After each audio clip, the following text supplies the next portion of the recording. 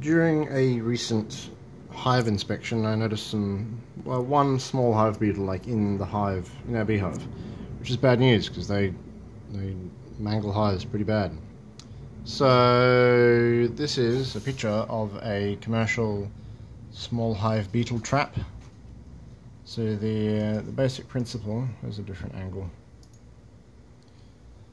AJ's Beetle Eater is what it's called. And it's just got a little trough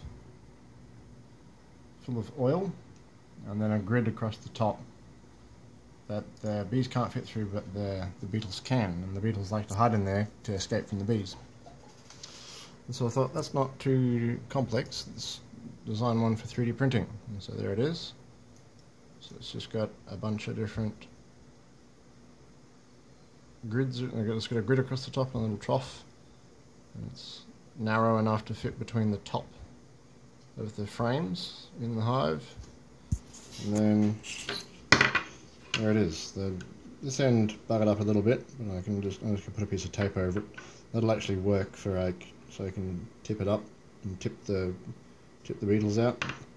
So I'm just going to fill that trough up with put a bit of oil on the bottom of that trough, and those gaps there are about 3.2 mil, so they're too small for the bees but perfect for the beetles.